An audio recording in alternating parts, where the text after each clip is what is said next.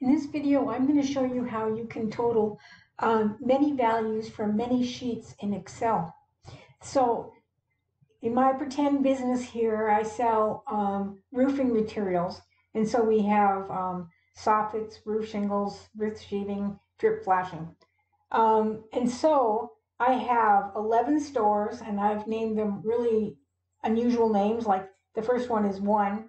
Now, for each of my stores, if they're store 1, their inventory is 1, or they've sold 1 of everything, and the same thing for 2 and 5, and so that's just the way it is. But what I'm going to do is I would like to, I'm a big distributor here, and I would like to figure out how much sales I made last year. And so what I'm going to do is I'm going to click this total button.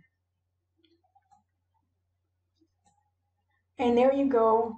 They have 66 and everything. And now the totals, I'm not doing with VBA. I'm just doing automatic sums here. So if you look at the formula here, it's just sum of B4 to B15. And the same thing with right here. It's an automatic sum, just manually, and doing it that way. So now let's just prove to you that it works.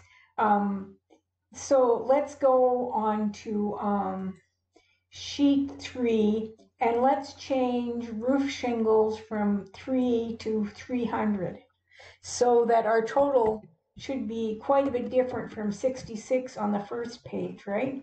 So now I've put in the 300. I'm going to my total sheet. And then let's run this total again. So there you go. Now it has included the total of 363. So let me show you the code. So here's my code. Now you can see that my sheet 1 is total sheet, and that's kind of handy. And so total, subtotal, total sheet. So now R for rows, C for column, and X is the value that we're trying to total on our main sheet. So I've selected the range of cells, and I'm clearing contents because I don't want to have anything in there when I'm totaling. And then row is the row that we start with is 4, and 2 is the column. Now I have a do while loop here, so I'm saying when C, which is the column, is less than 6, and then for the row it goes from 4 to 15. Sheets 1 select RC, and then X equals 0, and then I'm calling total cells. Well, total cells is this other little macro here, down here, and it's I as long, and I is the number of sheets.